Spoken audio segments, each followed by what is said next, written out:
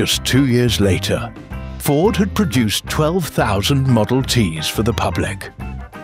But by 1917, his assembly process was in a league of its own. That 12.5-hour assembly time, 750 minutes, had been slashed to just 93 minutes. Imagine that level of efficiency in the first decade of the 20th century. How could anyone possibly compete? They couldn't.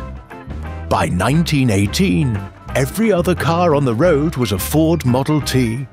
Ford had become so dominant that he stopped buying advertising altogether. There was simply no need. When your car makes up half the entire market, you don't need to tell people about it. They already know, and they already want one. The Model T's overwhelming popularity came down to one simple factor: its price.